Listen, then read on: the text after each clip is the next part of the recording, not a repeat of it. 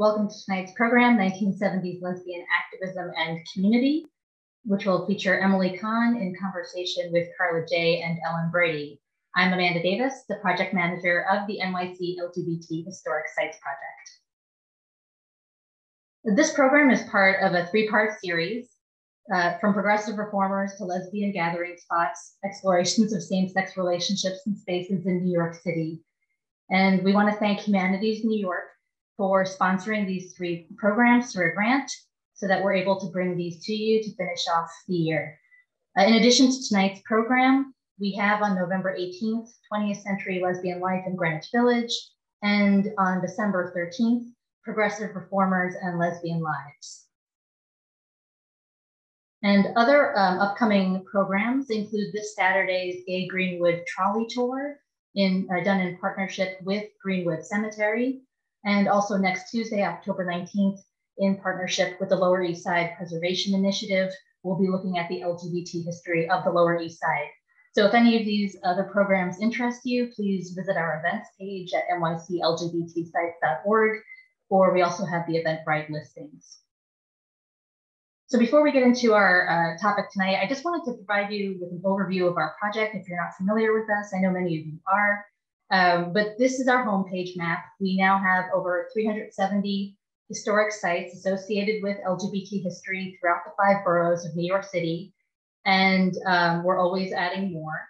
And these site types you see, these 8 pins on the right, are our way of dividing up this history to show its diversity, to get people thinking about spaces in which LGBT people have made an impact on New York City and American culture.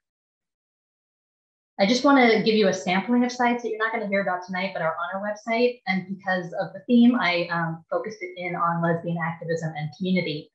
So bars are obviously an important part of activism and community, particularly in the pre-Stonewall era. And the Sea Colony was a 1950s and 60s lesbian bar in Greenwich Village. The drawing on the right was drawn by Gwendolyn Siegel, who was a project consultant of ours and also put together a lesbian bars presentation that's now on our YouTube page, if you'd like to take a look at that. Another example of bar spaces is the Boom Boom Bar in Woodside, Queens, which catered to a predominantly Latina lesbian crowd and was open from the early 90s until a few years ago, which was one of the last 4 remaining lesbian bars in New York City.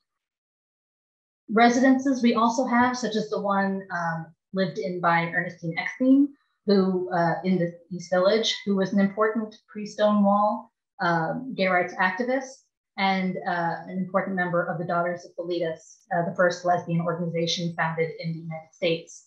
And we also document other histories in the buildings that we look at, and this happened to be a later residence associated with Allen Ginsberg.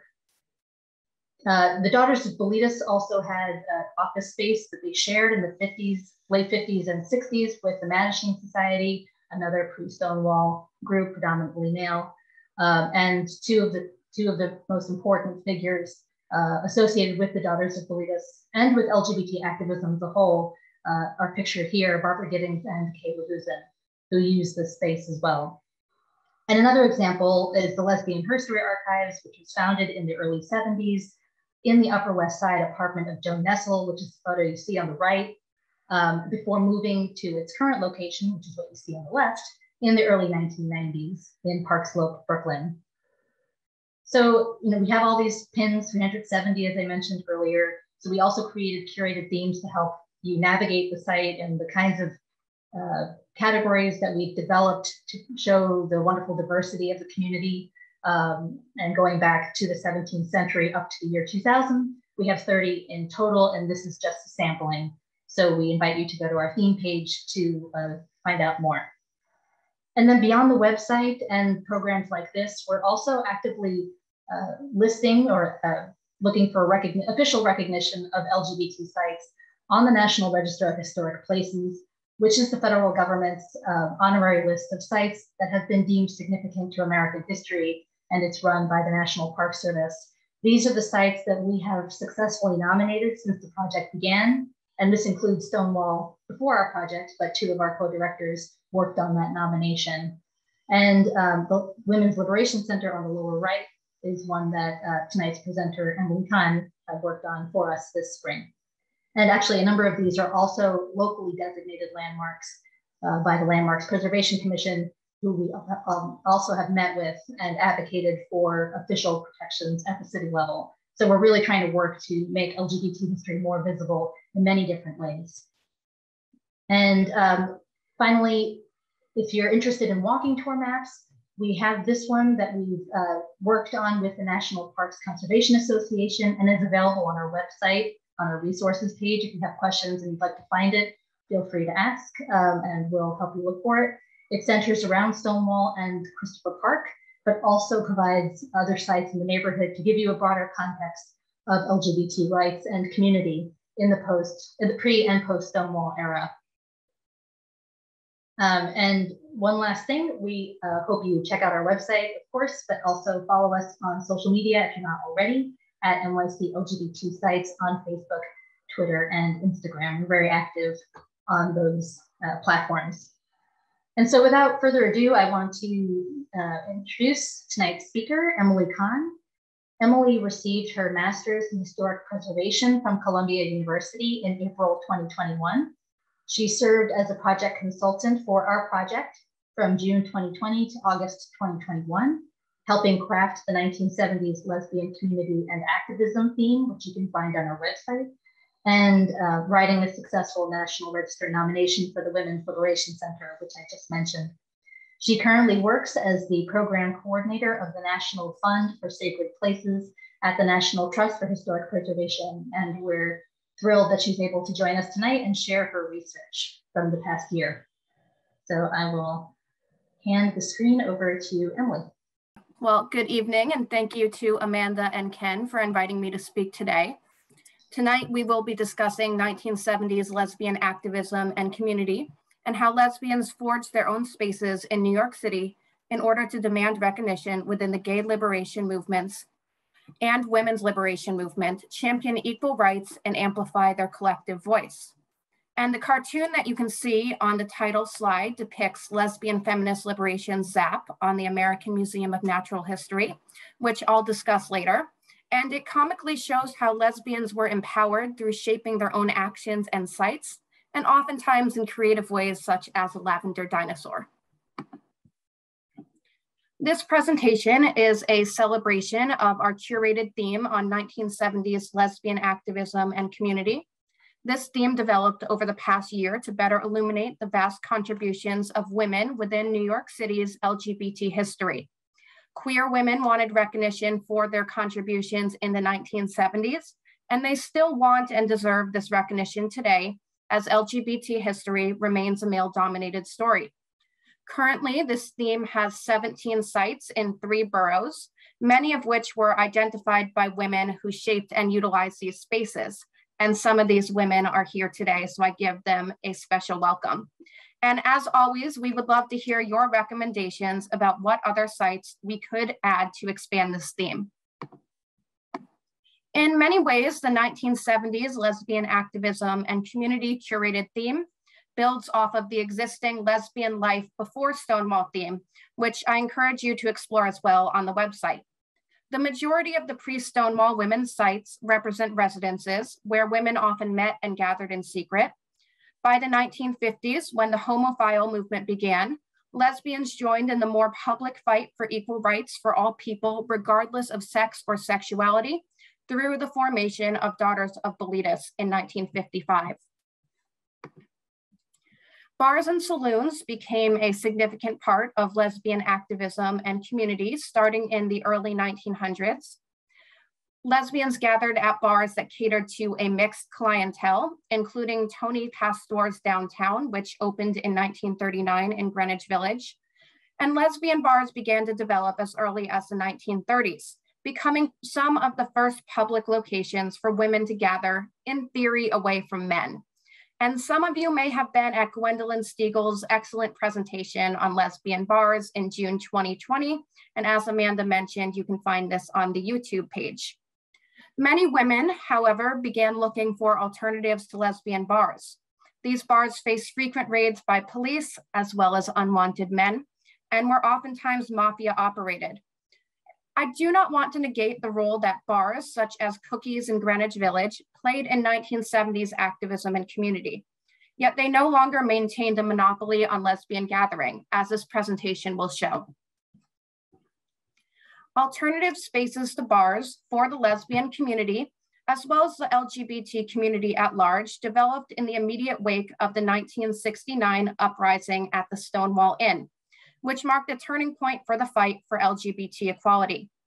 This uprising sparked the next major phase of the gay liberation movement, which involved more radical political action and led to the creation of new groups such as the Gay Liberation Front, Gay Activist Alliance, Radical Lesbians, and Street Transvestite Action Revolutionaries, or STAR. Queer women participated in heavily male-dominated organizations such as GLF and GAA, using their spaces for events and activism. GAA was approximately 90% male in 1970. GLF and GAA held women-only dances at the GAA Firehouse in Soho, the Gay Community Center in Greenwich Village, and at the Church of the Holy Apostles and Alternate U in Chelsea. But this was not enough. Men continued to invade women-only events and meetings and retain control over the spaces and conversations. Lesbians were in need of their own permanent spaces where they could advocate for their own needs. By 1970, lesbians began claiming spaces across the city, increasing the visibility, autonomy, and reach of the lesbian liberation movement. Our curated theme highlights the diversity of these spaces, which ranged from residences to lesbian-owned businesses to major institutions. And the remainder of this presentation will focus on 4 major typologies represented in this theme, which are sites of actions, centers, bookstores, and restaurants or cafes. The Lavender Menace at the Second Congress to Unite Women, held in a school in Chelsea, was an early and critical action that marked the desire for lesbians to gain recognition for their contributions to the general women's liberation movement.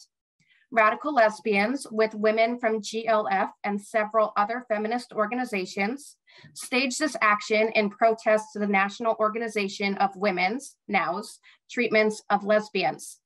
Now President Betty Friedan referred to lesbians as a lavender menace, fearing that they would tarnish the reputation of NOW if members were accused of being, and I quote, man-haters or a bunch of dykes. In March 1970, Susan Brown Miller, another prominent feminist, dismissed lesbians as inconsequential to the movement by calling them a lavender herring. After Brown Miller's remarks, Michaela Griffo attended GLF's first lesbian dance in a shirt that read, "I am a lavender herring." Inspired by Griffo's shirt, lesbians gathered in Ellen Broidy's apartment and Rita Mae Brown's recently vacated apartment at 338 East 6th Street to strategize their action and create t-shirts that said Lavender Menace. And one of the actual shirts worn at the action is shown on the screen. On May 1st, 1970, 17 lesbians in Lavender Menace shirts stormed the opening session of NOW's Second Congress to Unite Women. They yelled phrases such as, "We are all lesbians," with Karla J., one of our panelists, proclaiming, "Yes, yes, sisters, I'm tired of being in the closet because of the women's movement." The menaces, as they were called, then successfully demanded that NOW abandon their schedule to focus on issues of lesbianism. The Lavender Menace action gave lesbians increased control, power, and visibility in the women's liberation movement. Knowing that, quote, "the Lavender Menace will strike again, anywhere, anytime, any place," NOW passed the resolution in 1971, acknowledging the double oppression of lesbians as women and as homosexuals, and recognizing the oppression of lesbians as a legitimate concern of feminism. The Lavender Menace directly contributed to the development of the Women's Liberation Center, the first permanent advocacy space for the women's and lesbians organizations in New York City, and one of the earliest women's centers in the country. Founded in 1970 and relocated to a former firehouse at 243 West 20th Street in 1972, The WLC served as a meeting house and a clearinghouse for grassroots radical organizations associated with the women's and the lesbian liberation movements. Notably, the NYC LGBT Historic Sites Project led the charge to designate this site as a New York City landmark in 2019 and listed on the National Register of Historic Places earlier this year. And I thank the project for allowing me to be involved with this listing. Due to the ability of women of all backgrounds to gather and share ideas in this space, the WLC helped foster an increased acceptance of lesbians within the women's liberation movement. The WLC further cultivated lesbian activism, both within and separate from the general gay liberation movement, which also often overlooked lesbian issues. Two prominent lesbian organizations developed here, the Lesbian Switchboard and Lesbian Feminist Liberation. Founded in 1972 at the WLC, the Lesbian Switchboard was a volunteer-staffed telephone service based at the center that gave peer counseling, referrals, and information about local events and groups to lesbians. It served as a mental health support system, spread awareness about lesbian culture, and overall fostered a sense of camaraderie among women. Co-founded as GAA's Lesbian Liberation Committee in 1972, Lesbian Feminist Liberation became a lesbian rights organization entirely independent from GAA and moved to the second floor of the Women's Liberation Center in 1973. At the WLC, this organization held cultural, social, and political events and campaigned for increased public awareness about the discrimination and legal injustices that lesbians encountered in their everyday lives. One of Lesbian Feminist Liberation's most prominent actions was their ZAP on the American Museum of Natural History in August 1973. And this is what the comic on the title slide was referring to.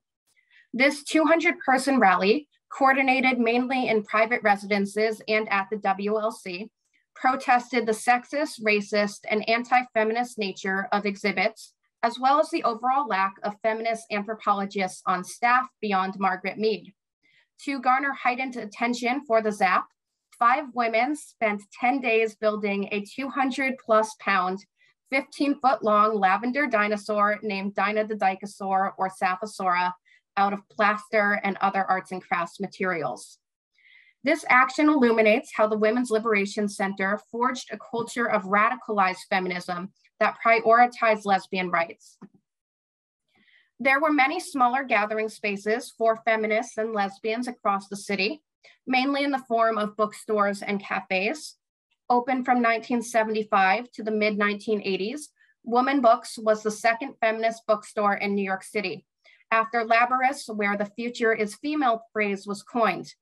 And Labyrinth is also part of the curated theme, and you can read an entry on that there.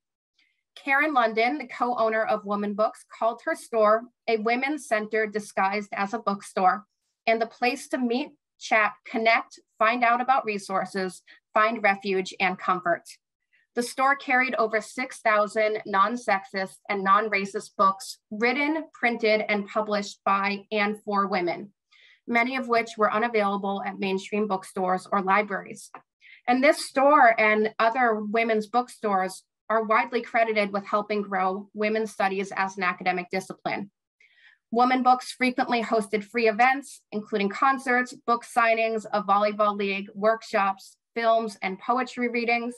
And in the words of Karla J., Woman Books became part of the social fabric of the community.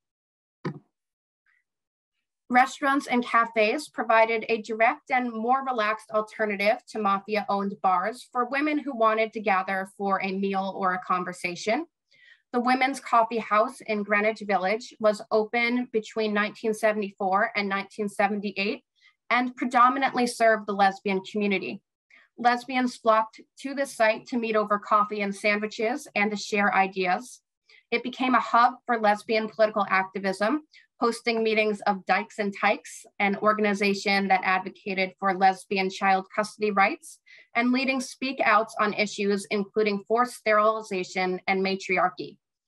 And this coffee house, like so many other spaces that developed in the 1970s, became a space for women's and lesbians' issues to be seen, and to be heard. I now conclude with these featured words from a brochure on the Women's Liberation Center. These words, including coalition, incubator, and haven, are transferable to so many lesbian sites that developed in the 1970s. These were multifaceted sites where women could gather, form connections, explore new ideas, seek support, and frankly, just exist and explore who they were in places where they had autonomy. This autonomy created power and visibility and allowed lesbian activism and community to flourish and to expand.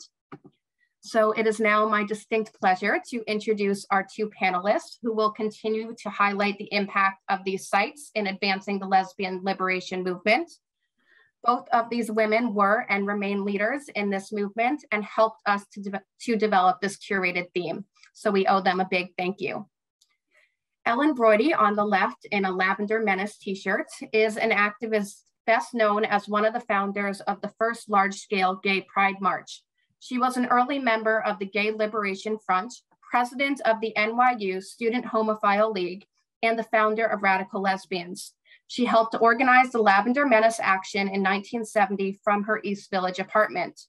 She moved to California in 1971 to complete a master's in Middle Eastern history at UCLA, and then a doctorate in US women's history at the University of California, Irvine, later working at several University of California campuses as a librarian, faculty member, and writing specialist. She resides in Santa Barbara with her partner of 42 years and continues to be active in progressive causes, particularly immigrant justice and women's rights. And then we have Karla J on the right, and she's standing in front of the lavender dinosaur at the ZAP at the American Museum of Natural History. Karla is an activist, scholar, and author who helped pioneer the field of LGBT studies. She was an early member of Red Stockings and the Gay Liberation Front, and a co-organizer of the Lavender Menace Action. Jay served as the co-editor of Out of the Closet, Voices of Gay Liberation, a groundbreaking 1972 anthology about the experiences of American gay rights activists. After publishing additional texts, she won a 1996 Lambda Literary Award for Best Lesbian Studies Book and a 2006 Bill Whitehead Lifetime Achievement Award for lesbian and gay writing. She taught English and directed the Women's and Gender Studies programs at Pace University for nearly 40 years. She lives in Manhattan with her wife and continues to champion LGBT rights through her writing. So I will be leading a conversation with Ellen and Karla, which Amanda will be moderating.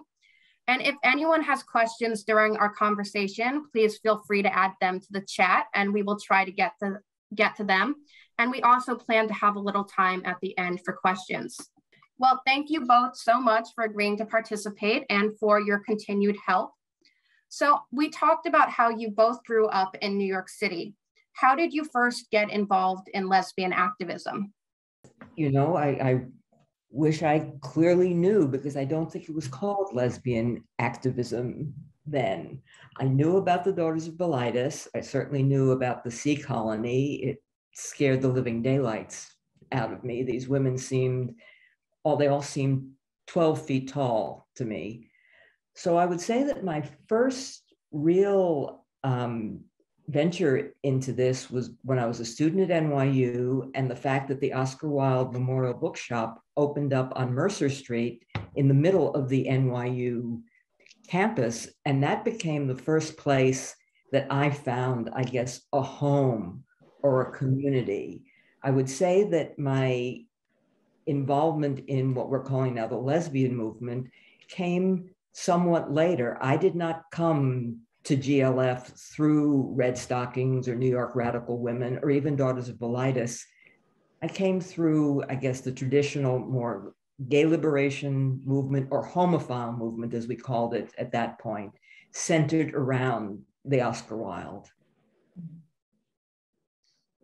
I was a member of Red Stockings, which was a Marxist feminist group which developed consciousness raising in this country and also coined the phrase, the personal is political, which most people would recognize. The group really contained a number of lesbians who were more like activist lesbians I would like to know, but the women in the group who were the major forces in the group were also incredibly homophobic because their Marxist philosophy, which looked at the world through a class analysis, did not, could not contain the idea of lesbianism easily.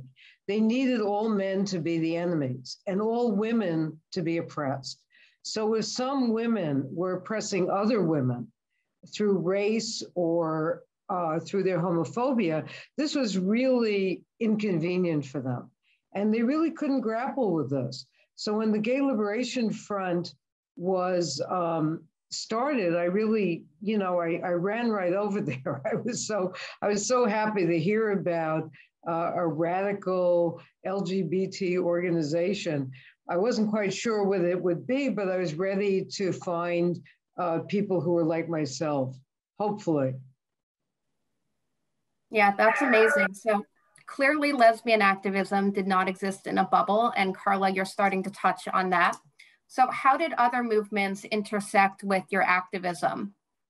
Just to segue, I think that we have to recognize as LGBTQ people that the Stonewall Uprising and other events were rather late in history, and that there was a civil rights movement and a women's movement, and I was involved in the peace movement as well, so that a lot of us were involved in these other concerns. And we had a lot of friends in these other movements who were often deeply in the closet because we believed in things like the end of the war in Vietnam. But we couldn't come out in these movements because we very much risked we risked being thrown out of those groups. And people were indeed thrown out of leftist groups for being homosexual. One of the fortunate things for me personally was the fact that I was a student at NYU. So there was a way to integrate all of the kinds of activism I was involved in, the SDS chapter at NYU, the Student Homophile League. So I was not in any of the larger groups outside of the university where I think the homophobia or the anti-lesbian sentiment was a lot stronger. So the integration that I saw was with the leftist groups on campus and the efforts of the Student Homophile League to join in insofar as we could in whatever activities were going on, heavily around anti-war activism. So what was it like being a student in New York City at this time and trying to get involved in activism? Did you face discrimination? Were you entirely out? I'm interested in learning more about that time of your lives. I guess, Karla, go on. When I was at Barnard, I was really deeply in the closet. When I attended Barnard, and I tell this story in my memoir, Tales of the Lavender Menace, during freshman orientation, the very first thing I heard was a story about two young women who were making out in their dorm room, which faced Broadway. And a guy across the street at Columbia looked through their window with binoculars, after which they were expelled from Barnard. And this story was told, that it was told to us as kind of a warning. And the warning was heeded. And the other warning was there was a very popular novel, I think it came out in the 64, 65, called The Group by Mary McCarthy, in which one of the major characters was a lesbian. And there was an assembly, and they told us at this major event that if you're going to write a book like this, please don't set it at Barnard, because Mary McCarthy, I believe, had set it at Vassar. And they were just in a tizzy because women's colleges had a reputation for having a lot of lesbians, and they didn't want to be one of them. As a little footnote here, the president of Barnard at that time was a closet lesbian. And, this is also the history of lesbians, that lesbians historically did this to other lesbians. Lesbians in the media who worked for places like CBS and NBC, they censored shows that wanted to say something about lesbians. So, it's very complex. I know I had a slightly different experience. I came back to college after some time away. So I was what I guess they referred to as a slightly older student or returning student at that point. And NYU was, and still is, a much larger entity than Barnard. And I don't think that they were monitoring us in the same way. It was much more of a commuter college. It was in Greenwich Village, so it was impacted by what was going on in the environment in the village itself. So I never felt particularly closeted at school, which is not to say I wasn't closeted within the context of my family, but the fact that NYU is where I landed in my second effort to go to college was extremely fortunate for me, even in 1967, 68, when I finally ended up there. I think like many lesbians of my era, I lived a compartmentalized life. I had a boyfriend. I found one, fortunately, far away at Yale, so we didn't see each other very often. And, on most weekends, because he was far away, I went down to Cookies, and I mean, when Cookies opened about 67, in New York, I mean, people who are younger than Ellen and I should note that the legal age for drinking was 18 years old. And so there were bars and places, and I would go to the village and walk around, and it was quite frightening to just look into bars and not really know where to go and to know which places might be safe. And it was a lot of trial and error to find a place and to find a place where the people seemed okay. It wasn't really easy if you didn't know people to go out with. Well, location. I lived in the village. I lived in the East Village. So it was a lot easier for me to just, between walking from my apartment to school, to just encounter all manner of people that you would not necessarily find on 116th Street. So we've touched upon this a bit in some of our discussions over the past year, but how did both of you feel going to lesbian bars or mixed bars while you were in college? I don't drink, I don't smoke, I'm a terrible pool player, and I don't have much rhythm. So my joy in being in bars was quite limited. In fact, I only really started going to bars, into bars, to do some kind of political action, like getting kicked out of Cookies because we were advertising a women's dance. So bars were not, I was in them, I knew where they were, but they weren't central to my existence because they didn't have, even though there were lots of women in them, they didn't have much to offer me. I think, Ellen made up for it. She was so very cute when I met her. I'm sure she never had to go to a bar to meet someone. I went to a number of bars. I mean, I remember going into a place called something like the Stone Pony, and I walked in the Sea Colony and Cookies, and I didn't like them. You went into these bars, and the first question you'd be asked, I looked kind of like a hippie.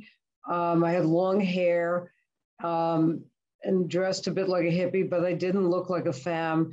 And people would ask me whether I was butch or femme, and I didn't know how to answer that. So I would say, well, I'm kind of butch on Monday, Wednesday, and Friday, and I'm femme on Tuesday, Thursday, and Saturday, and they'd run away. or they'd ask me my sign and then they'd run away. It was just kind of, I never seemed to have a really good answer. And Cookie herself was really terrifying. She was probably a front for, you know, the mob. And she had this kind of blonde hair that was teased into a blonde beehive hairdo, and she had sprayed it into place in the mid-1950s, and there it was. And if you didn't order a drink promptly and keep drinking, she would take her cigarette out of her mouth and stick it under your chin and order another drink for you, for which you would pay. So I didn't care for the bars. There were women who liked them. They had a social group there. I met people there and they liked that. They were very smoky. The back doors were chained shut. I was afraid I was going to die in a place like that or be arrested. It depended on kind of weighing what you got out of it as opposed to the negativity. And for some people, it was a positive experience. And for me, it just really didn't work out well. I really wasn't meeting people I was happy with. They were also kind of dark and dingy. They weren't exactly pleasant places to be in. And I must say about Cookie's hair makes Dolly Parton look like she had a marine buzz cut. So, you know, Cookie had great hair. And Karla's right, it was plastered into place in about 1956, didn't move. It seems that the lesbian bars were not your ideal spaces. So in what spaces did you find home, and where did you have these positive experiences? And these can be sites I mentioned or entirely different ones. Well, a lot of the socializing did go on in people's apartments. There were a couple of buildings where 2 or 3 different lesbians or lesbian households lived. Our building is 338 East 6th Street was one of them. There was an apartment building on, I believe, Perry Street, where 2 or 3 women lived. So that was one place, people's homes. And then, as I had mentioned earlier, the bookstore, the Oscar Wilde, wasn't a very large space, but it was a central space for people. This was before it moved over to Christopher Street. This is still on Mercer Street. In a lot of places, there was the first student homophile group in the United States was at Columbia, but I only went there twice. And the 2 times I went there, no other women aside from myself were present. I know that Martha Shelley was a member, but she just wasn't there when I went. You met people and they invited you to parties. I had a girlfriend who went to CCNY. I really didn't want a girlfriend who went to Barnard. That would have been maybe a little too risky. People in the summer, people went to Reese Park, to Bay 1. Yes. Was a place where people went. That was a gay, it was called the Gay Bay. And it was mostly men. There were quite a few women there. I never had the resources to go to Cherry Grove or Fire Island. In fact, I've never been to Fire Island. I mean, I may be the only living lesbian in New York who has never been. I've never been to Fire Island. I was extremely poor. I was supporting myself primarily in college, and very few young women of my generation were doing that. I had a scholarship, and I was more or less on my own for reasons too long to go into. The only thing about Bay 1 was I had a bisexual aunt who lived not far from there, and she would go up and down the beach because some of the people were naked and she liked to look. And I didn't really know that she was bisexual back then. And I was a little, you know, she would see me and talk. She knew I was a lesbian, but neither of us could say anything. It was the way it was. You know, I found out later that she had had an affair in her youth with her manager. She was a jazz singer. And so she would come and look, and I would see her coming, and neither of us for our whole lives, never talked about it. It's kind of sad. It really is. Well, I had, as you mentioned, Fire Island. I was a student, had a student job, but my partner at the time actually had a real job. And we had about a 1/16 share in a house in Fire Island Pines, along with Barbara Giddings and Kayla Husen, who were mentioned in Amanda's introduction. And that's where we were the night of Stonewall, the first night of Stonewall. So my connection to Stonewall was in this house with 7 or 8 other lesbians in the Pines, which was also heavily male, but not quite as male as Cherry Grove. Yeah, so Ellen, you mentioned earlier on that your location in the East Village made it easier to meet people. So I'm wondering what factors of New York City really facilitated your ability to advance lesbian activism? Whoa. Just again, location, location, location. The village was, it was a village. It was a place apart in many ways from the rest of the city. Artsier, more liberal in quotes, or more progressive. And just walking, in the said, walking from the apartment to class, you would see a whole range of people behaving normally to my lights. And that's what made it, allowed me to feel more comfortable in who I was and also where I was. It's one of the parts of the city where I never, no matter what time of day or night it was, that I actually felt any kind of fear being out in the streets. So it played a significant role in how I came to embrace New York as an important site to do this work, which I didn't know was work at that point. It was just my life. I want to mention the biggest site of lesbianism in the village in the late 60s was the Women's House of Detention, which was on Greenwich Avenue between 6th Avenue and 10th Street. And it was a prison of, I think, 18 stories. Hugh Ryan is writing a book about it right now. I think it will be a fabulous book. And very often on weekends, the women in the House of Detention were calling out the windows to their lovers who were on the street. And people were calling back and forth, up and down from the windows to the street. And it was very sad. And it was also, to lesbians, a little bit of a warning, you know, that if you weren't careful, you could be one day out on the street, and then you could be in the House of Detention.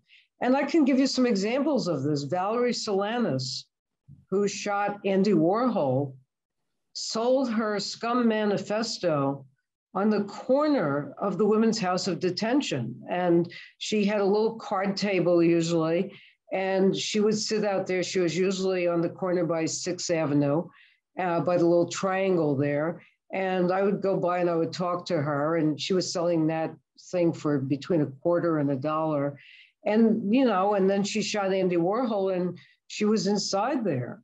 Other people who were in there, Grace Paley was inside the Women's House of Detention. Andrea Dworkin was inside there. And several members of the Black Panthers were in there. And particularly for women of color, it was really, it was really, you know, a terrible place to be. Now, it was torn down, of course, by the mid 70s. It had been torn down, which was probably good for property development in the village. But of course, the women who were moved out to Rikers Island, it made it so much harder for their friends and relatives to visit them.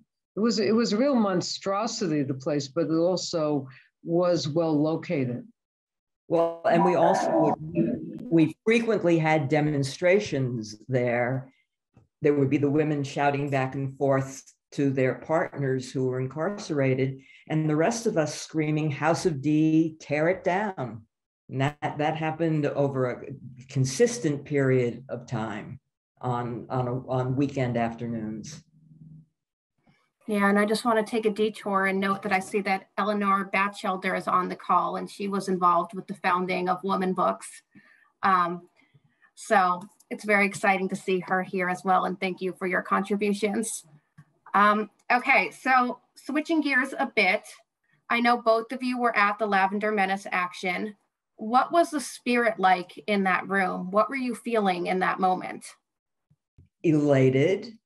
I think that, can I give a brief capsule history of sort of that morning? Because it sounded like from something somebody said that we all came in, 17 lesbians in our Lavender Menace t-shirts. No, we came in quote unquote disguise. We had other outer clothing on top of the t-shirts. Michaela Griffo actually was running the light board for the entire auditorium. She flipped the lights off. The whole place went dark. She flipped them back on, and there we were lining the auditorium. Some of us alongside on either side, some in the audience, and we had taken our outer garments off and became the Lavender Menace when the lights came back on. It was actually, I thought, thrilling. I found it a thrilling moment. Jesse Falstein was also back there backstage, pulling the plug on the feminists, the straight feminists. I was planted in the audience, which is why I was standing up and yelling. I was tired of being in the closet in the movement, and I pulled off my blouse and said, I'm tired of being, in the closet. I pulled my blouse off and joined the group. But one of the things, of course, is aside from wanting to have the women's movement recognize lesbians and include issues of lesbianism, we also were interested in their including issues of race, class, and other issues, because these things were not on the agenda at all. And it was really quite appalling.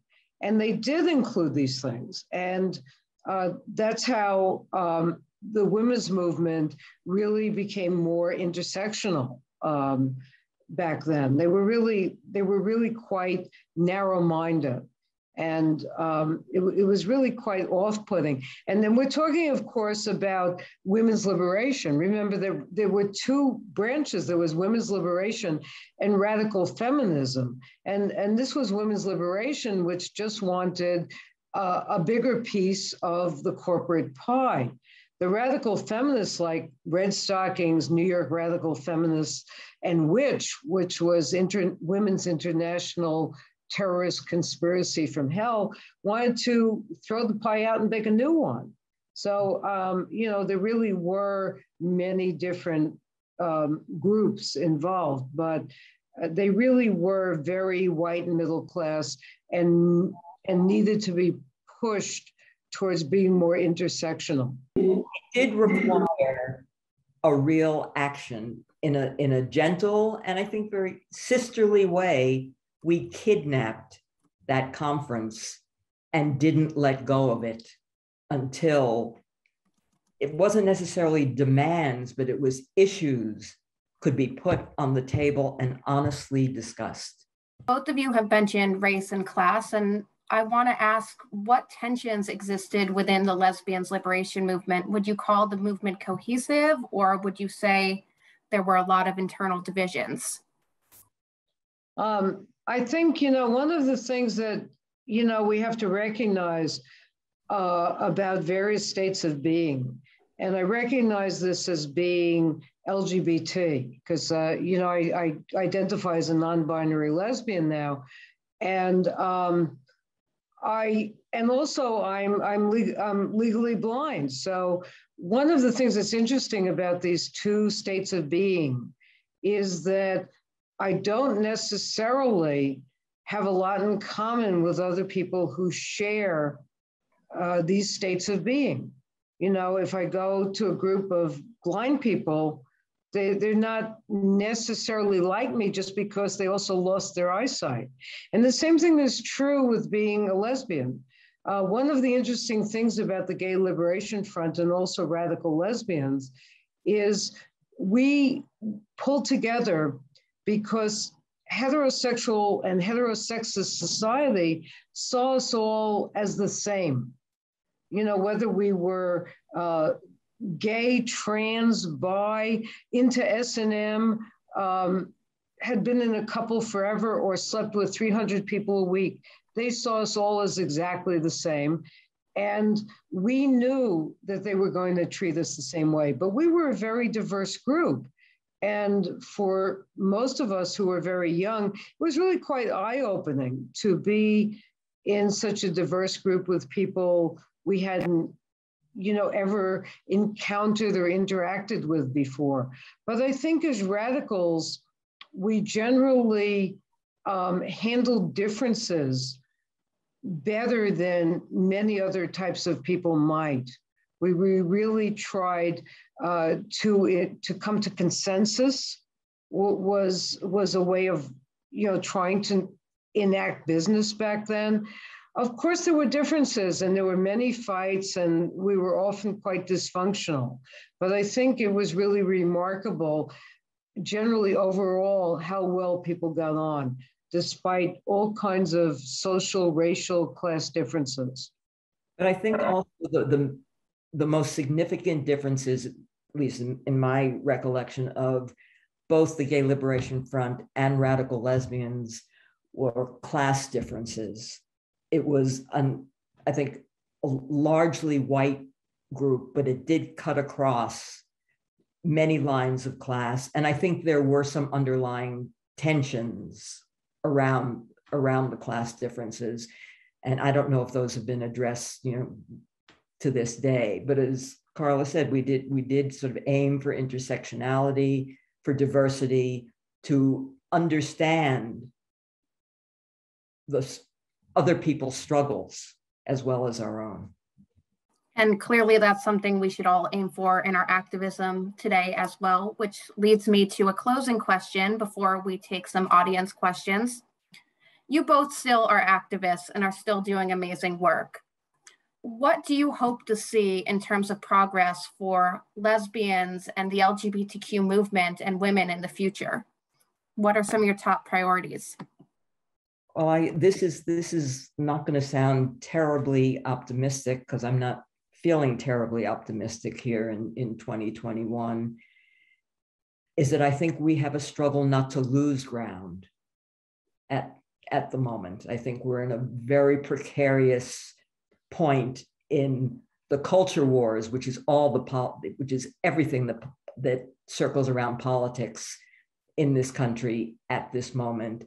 And I'm, you know, no matter what I think about the military or marriage or, you know, in these institutions, I don't want us to lose ground. And I fear that we might. So it's not, you know, I don't have, you know, sort of great ideas about what I'd like to see in the future, but I do not want to go backwards. Yeah, I think we, you know, I think that we need more to be involved in, we need to go back more to this intersectionality. I remember, just as an example, that I was involved in the women's movement when choice in this country was not legal. And one of the things that has most affected me in my life was the experiences of two close friends in college who lost because of different choices. One was locked up in her room by her parents because she was pregnant, at the end of which time she gave birth to a dead child. My other friend was my roommate, who went to Puerto Rico and came back and bled on her bed for several weeks until she finally made up her mind to go to a hospital. Even though the abortion in Puerto Rico was legal. I went to the march the other weekend down at Foley Square, and I wish, that more of my, more of my gay brothers had been there. I feel very strongly, I am very for trans rights, but I feel this is the same struggle to control our bodies. But that means also, I think we all have to get out there for each other in order for us to hold on to our rights and to get medical treatment in this country. And, I'm still trying to get out there. And, I say, well, I don't know where I'm going, but I still get out there and walk. And I think, if I can do that, it must be that other people can do that too. And I can see it, I'm going to soon be on a rollator out there, one day. Now I'm out there with the guide dog. So, I don't know what's next. But the only thing that can stop you is if you let the patriarchy stop you. And if they stop you, then they've won. And I wasn't ready for the patriarchy to win in the 1960s. I'm not ready for them to win now. So if they study the stubborn gene, they can start with me. That's all I have to say. I want to thank both of you so much for agreeing to participate in this panel. And I know your activism means a lot to me personally. About a year ago, I think one of the first questions I asked so excitedly to Ellen was, do you have any tips for a young activist? So Karla, if you ever need someone out there joining the fight, I'm happy to join you as well. So I want to open it up to audience questions. Amanda, you can chime in. I think the easiest way would probably be to type them in the chat, and then one of us can read them. Yeah. If anyone in the audience has questions for Karla or Ellen or Emily, please write it in the chat. We did have one to kickstart it. And I guess this would be for Ellen and Karla, but Emily chimed in as well. Do you see a connection to history and historic sites as important to inspire young people today to continue the tradition of activism? That connection to understanding that this history is all around them when they may previously not have known about it? I can chime in here first. Absolutely. I'm a historic preservationist. And when I think about what inspires my own day-to-day life and the choices I make, it often connects to memories and experience I had at various places that were important to me. And as a kid, I was so inspired to learn about female activists at all of these amazing sites. And when I came to Columbia, one of the reasons I chose Columbia was because I saw the connection to the NYC LGBT Historic Sites Project. And I feel that people are so responsive to place-based conversation because everyone can connect to a place. Everyone has a place that really sparks a memory for them. And if you can evoke that on a larger scale, it can be very powerful. It's also very powerful to go back and visit some of these places when you can. When I stand in front of the Women's Liberation Center in Chelsea, I can definitely feel the spirit of the building and the activism. And I like to think that can be transferred to others as well. Yes, this is a point for me to say that I am so proud of the work that the NYC LGBTQ Historic Sites group is doing. This is such valuable work. And I remember when I was living in Paris in the very late 1970s, and I would walk around Paris and I would see plaques to Gertrude Stein and Colette. And these were my people, or so I thought. And, people need this. For years, I took my students at Pace on walking tours of the village. And it might have been the one thing I think that really stuck with them for years and years, that rather than just learning about history, they walked through it. I took them to the sites of the bookstores and the centers and things like that. And it really was very when history comes to life like this, it's very important for people to see it and feel it. And we live in such a tear down culture that, anything new is good, anything old, well, let's, rip it down, let's replace it, let's renovate it. And the fact that you've gotten, historical site recognition for these places is fantastic, because our history lives in that brick and stone. How might you have felt this sort of follow-up growing up if you saw sites like that being celebrated? I know it was a different time, but as young people today, and maybe something you may have been affected by, if these sites were just being celebrated for what they are and for their significance. Oh, incredible. So this has value. So the people who were involved in these sites, they must have value. Hey, I must have value too. Yeah, I think that these are meaningful for people. I mean, we did know of a few sites. I remember standing outside the home of Juna Barnes, who was still alive, in Patchen Place. And I remember that Bertha Harris, who was a wonderful novelist, would go in there once in a while and leave her a flower and sometimes a note, but she never responded. She died, and I think she was 99 years old in the late 90s. But it would have been so wonderful for some of these people to come out and acknowledge these young lesbians, but just to have these sites. We kind of knew about a few people who might have been lesbians, Willa Cather, for example, people like that. I knew a little that Eleanor Roosevelt had been around the village. But it really is, we all need a tradition. We all have people often have a religious tradition, an ethnic tradition. This is the culture and history of our people, and we can't just have the Stonewall Inn as our Epic of Gilgamesh. We need we need a landscape, not just one bar that's been recreated. Right, context. We actually have a number of questions that have come in. The first here is, in the 1970s, how did lesbians view transgender rights, and how has that perception changed in the 21st century? Well, it's definitely changed, because trans people have taken the movement on themselves.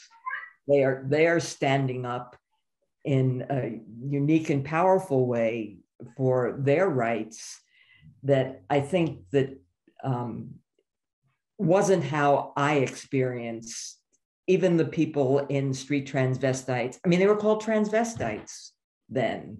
They had kind of had medical terminology applied to them in the same way that we did.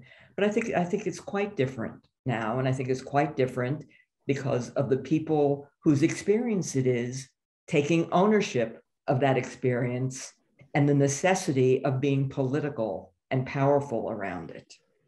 I think, I don't think that a universal label could be applied in the past or could be applied today.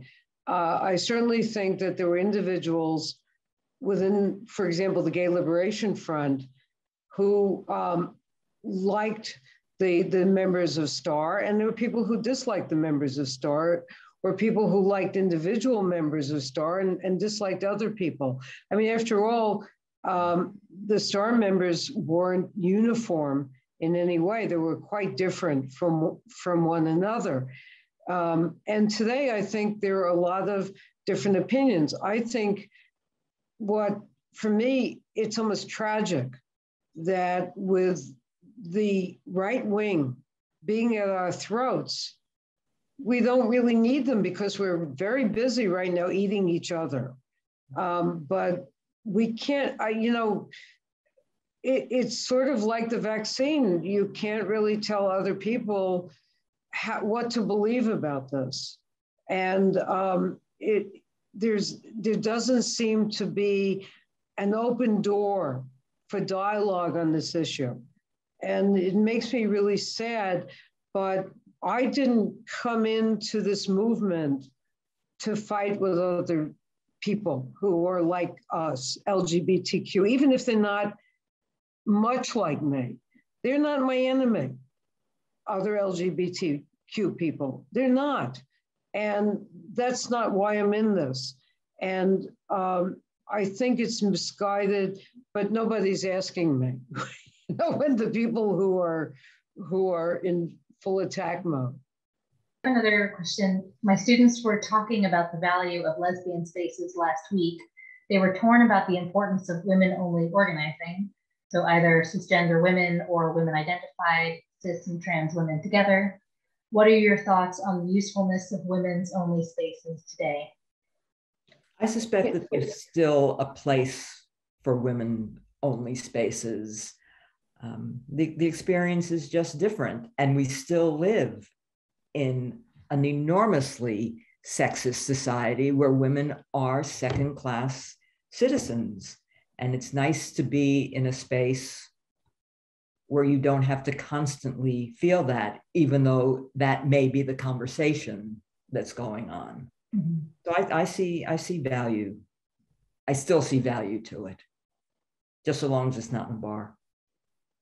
No, I also see value in women's only spaces as well. This is something that I crave in New York City and don't find often. And I really desire inclusive women's spaces that are welcoming to trans and non-binary individuals. I went to college and one of my favorite things was the women's weightlifting hour at the gym. And it felt like such a safe space to explore and to learn and to grow. And that's not something I've found since moving to New York 2-3 years ago. Yeah, I think, we do have to be careful, though, not to equate gender, though, with actual experience, because as an elder who goes to some senior groups, these groups many of them are almost exclusively women.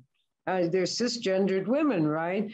But they're not particularly liberated, these women, so some of them. So it's for me, it's kind of, it depends, your experience of space depends who's in a space. And I understand that people want things and they think, oh, well, our experience has been different from that of trans women. But then when I've actually attended some of these spaces, for example, the OLOC, the Old Lesbians Organizing for Change Gathering, it was a great weekend, but there was nothing that was discussed that someone who had transitioned would not relate to. Nobody there, I suspect, for example, was still even menstruating. It was kind of, I'm thinking, what are we talking about here? That is some biological thing that, I know they're talking about their experiences maybe being raised, but no one was really talking about that either. So we really have to, I think maybe sometimes we need to do a reality check of what is really inclusive, because, I look at this sometimes as a person who's also Jewish. And I remember when Jews were excluded from various places, from golf clubs and hotels and various places. And people who are Christians just said, well, we want to be with people like us. There's nothing really harmful about that. Well, it's harmful to the people who are excluded, and it's always harmful to the people who are not allowed entry, even if it's one person. And I identify with the people who are cut out. And that's my point of view. And I know it's not everyone's. I think we'll wrap with Saskia Sheffer from Lesbian History Archives, kind of perfect because this is one of our sites and we're in communication with her often to use great photos from their archives. So Saskia has asked would like to speak instead of typing the question. So, Sophia? I apologize that I don't have video. It takes away from my ability to hear the audio, so I'm just a voice at the moment. I am one of the women at the Lesbian Her Story Archives. I've been there for 30 years, and I cannot tell you how shocked I was a week ago when my 26-year-old intern told me she was so grateful for the safe space that the archives was. And we talk about this all the time now, and it is about the word lesbian. It is about the difficulty in which the various groups that claim identity, that claim to be women, that claim to be this, that, or the other thing, it is almost, there's a fair amount of aggression involved.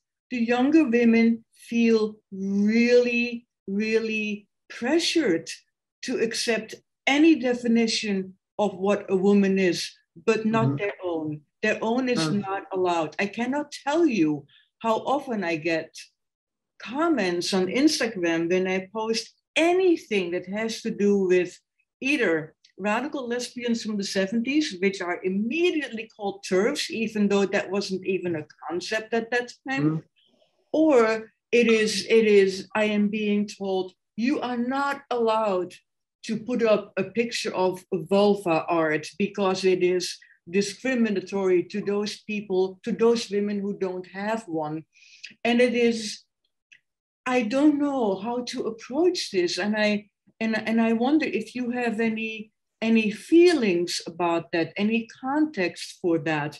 I find this the most difficult conversation of my time. There it is.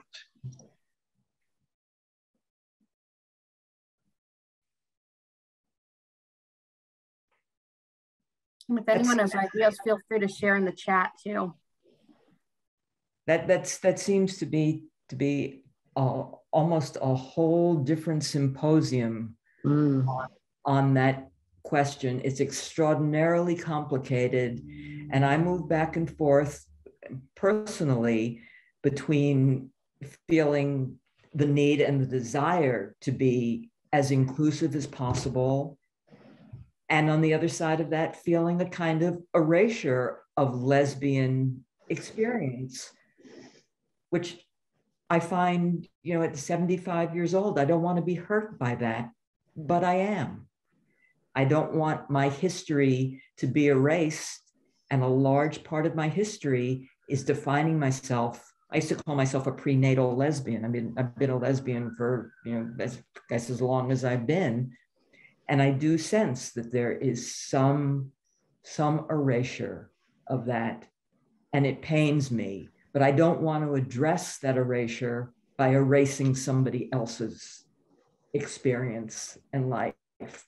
So I'm in a little bit of a bind here, but it would be great to have this conversation in a much more involved and evolved setting.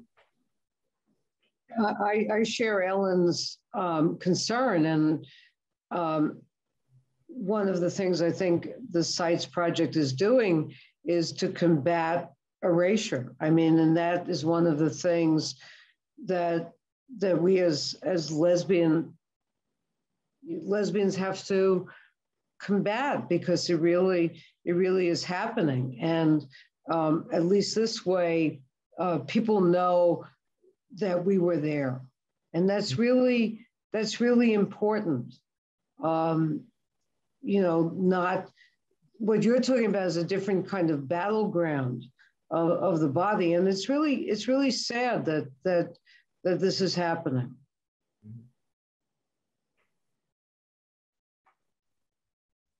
Okay, I think with that, I just want to wrap up, and I want to thank Emily, Ellen, and Karla for joining us tonight, for sharing their knowledge, and for the conversation. For everyone who joined us, October is LGBT History Month, so I hope you join us for our other programs, and check out our website, follow us on social media, And we hope you have a great rest of your evening.